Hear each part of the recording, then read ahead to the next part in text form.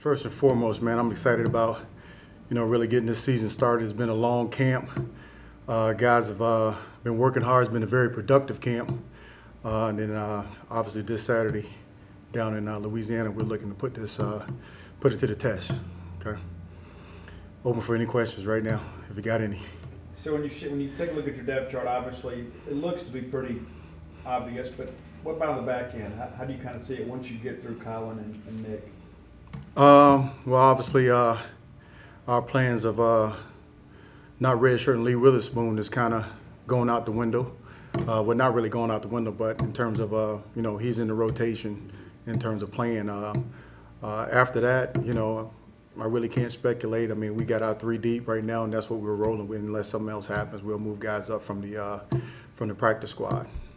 Who will you take aside those 3 guys at running back, or will you have any other running backs in the roster? Well, those are 3. Obviously, we've worked a couple of receivers at the position also. Not to name any guys, but we have a plan, obviously. But 3 deep right now is good enough in my mind. Mm-hmm. How comfortable are you with Witherspoon and his ability to pass protect and just some of the nuances that come without having the ball in your hands? Well, the thing about it is pass protection is a toughness deal, and he has plenty of toughness. So it's just a matter of just him understanding, the base fundamental rules of pass protection and just knowing who to block. And I think he's progressed in that area very well. Got veterans like Colin and Nick. Obviously, you're in game week. What's their intensity level been like this week now that they have an opponent? They've been kind of edgy, ready to, put all their hard work to the test. I know Nick is a senior. This is his last year. He's very, eager to get out there and play. He'll, without a doubt, get more play time he's ever gotten.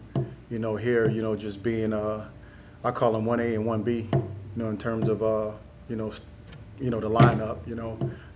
Obviously Colin's the starter, but I see Nick as a starter also. So those guys have been very anxious, and they're just ready to go. How has Colin been a little different? I mean, you don't know from last year, but watching him from spring to now and his approach to campus practices, does his veteran nature show through now, especially the fact that the #1 job's his? Yeah, and again, I've always say this, we've gone through a maturation period, and football is all about, just getting better, as a person, getting better as a football player. I think he's a better football player now than he was last year. It's just a natural progression of things. I won't say just because I'm coaching him, but I won't say that.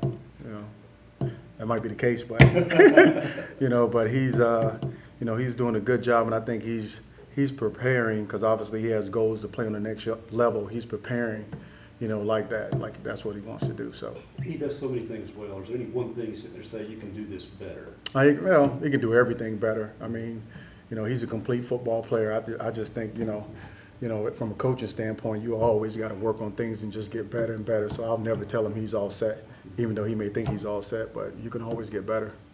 You've coached some guys that have gone to the league and had really big careers there. I mean, do you see that kind of potential with Colin as well? I do. I think sky's the limit for him. Obviously, everything is a process. There's one thing to go to the league, there's one thing to stay there, and there's a process that you have to follow in order to, stay there year after year after year. And then we have a coach on our staff, and Terrell Buckley, and even, Marcus Johnson. Those guys stayed in the league quite a while, so they would know better than anybody. It only lasted like 2.5, 3 years. So.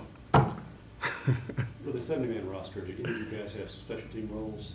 They do, whether they're a starter or backup or whatever. But they've all obviously Kylan not so much, but Nick and Lee, and those guys have special team roles and assignments. They're plugged into the depth chart in terms of that also. Is there an ideal number of carries that you would like to get Lee involved in this week? No, we'll just see how everything goes. I don't have a set number. I just flow with the game and just see how it goes. But right now, those guys, Nick and Kylan, they're going to get bulk of the work. Just forgive me if it's already got asked, but looking at the defensive line, obviously y'all get a chance to go up against them. Looking at that interior with Jeff not here and everything, what have you seen from maybe some of those young guys on the interior? Our defensive line or their defensive line? Sorry.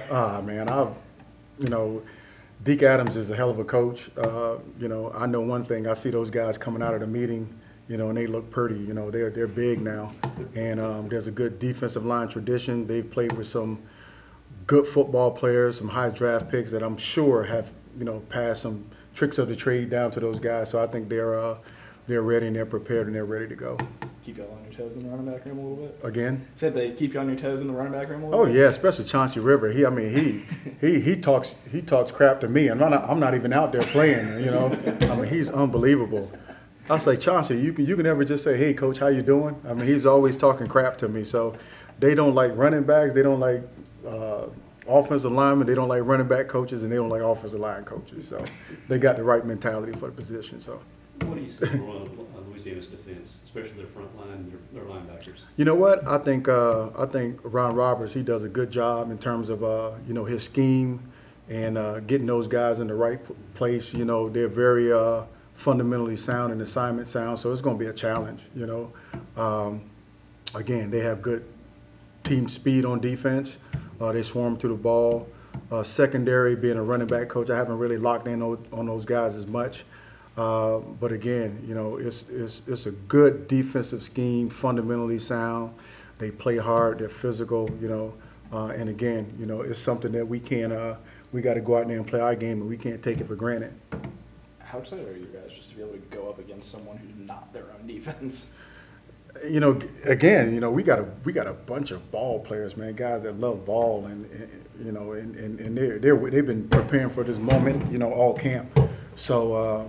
And even from a coaching perspective, we've done some similar things. We've done some different things. We want to kind of see, you know, how that stuff, you know, looks, and you know, and see if it's going to give us a chance to win football games, you know, on Saturday and even in the future.